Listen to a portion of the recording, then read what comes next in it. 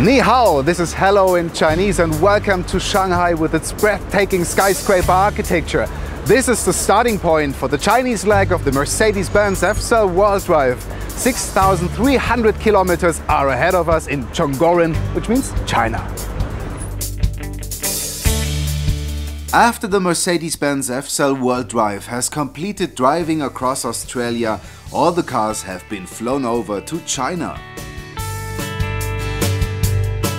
In this workshop near Shanghai, the F-Cells and all the convoy cars have to be made ready for the road again for a long-last journey via China, Kazakhstan and Russia. And as the technicians expect worse roads than, for example, in the United States or Australia, the B-Class F-Cell are protected in a special way. Metal shells are fixed to protect the undercarriage. During the next few days, dozens of Chinese journalists took the opportunity to test drive the B-Class. The interest in the B-Class F-Cells here in China is great, and this open demonstration car offers us also a good opportunity to show you the components of this technology in detail. The fuel cell stack is in the undercarriage.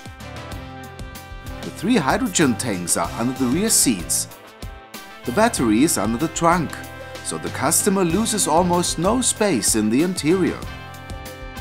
In China, sustainability is one of the most important topics. Perhaps it's the topic number one because of all the traffic jams and so on. And it's also the main topic at the Auto Shanghai. Therefore, we are very happy about the World Tour.